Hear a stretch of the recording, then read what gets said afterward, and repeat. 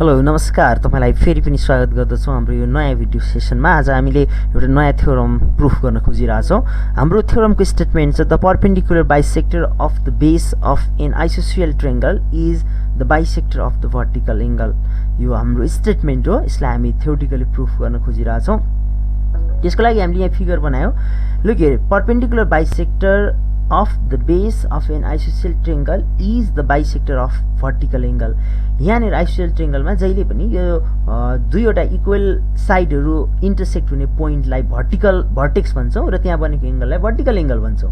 यहाँनिर एबी र AC equal side छन्, ती ए मा मिलिरहेछ, so angle A is vertical angle and base is BC. यो बीसी मा बनेको एंगलहरुलाई चाहिँ बेस एंगल भन्छौं। यहाँनिर यो क्वेशनले के भनिरहेछ भने यो बेस बीसी लाई परपेन्डिकुलरली बाइसेक्ट गर्ने लाइनले यो आइसोसेल ट्रायंगलको भर्टेक्स एंगललाई पनि बाइसेक्ट गर्छ। हामीले सो गर्नुपर्ने एबी लाई यो एडी पोइन्टले परपेन्डिकुलर 90 डिग्री बनाएर बाइसेक्ट गर्छ भने अब यो एडी लाइनले एंगल ए लाई पनि बाइसेक्ट गर्छ। त्यो भनेको बीएडी एंगलसँग सीएडी एंगल इक्वल हुनु पर्यो।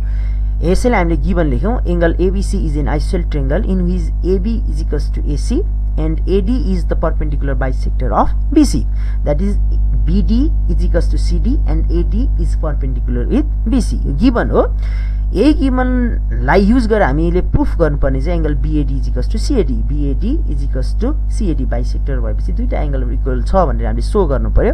अब हाम्रो प्रुफ सुरु गर्छौं हामी। त्यसको लागि टेबल बनाऊ स्टेटमेन्ट र रिजन सहितको। यहाँ पनि दुईटा ट्रायंगलहरु छन् बीएडी र सीएडी। यो दुईटा ट्रायंगललाई कन्क्रुरेन्ट देखाउन सक्यौं भने हाम्रो काम सजिलो हुन्छ।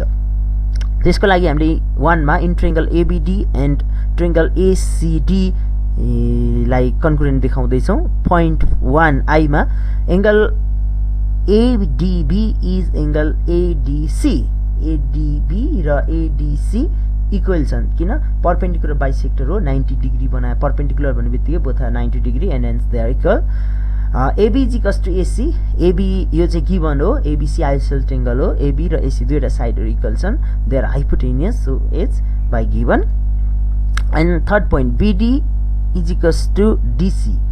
अब यहाँनिर BD र DC इक्वल छ भन्न पाइन्छ किन यो बाइ गिवन परपेन्डिकुलर बाइसेक्टर हो, बाइसेक्ट गर्छ। So by RHS axiom we can write triangle ABD is congruent with ACD by RHS axiom। So if these two triangles are congruent, then opposite angle of BD side and opposite angle of CD side, angle BAD and angle CAD are corresponding angles of congruent triangle and hence they are equal। So angle BAD is equals to angle CAD।